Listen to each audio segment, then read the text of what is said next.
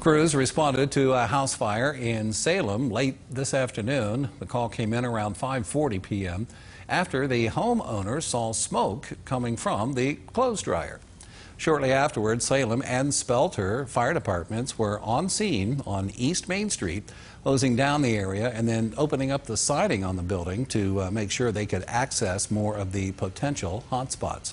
According to authorities, the house is not considered a total loss, but it will need remodeling in a couple of rooms due to smoke and water damage. Fortunately, no reported injuries.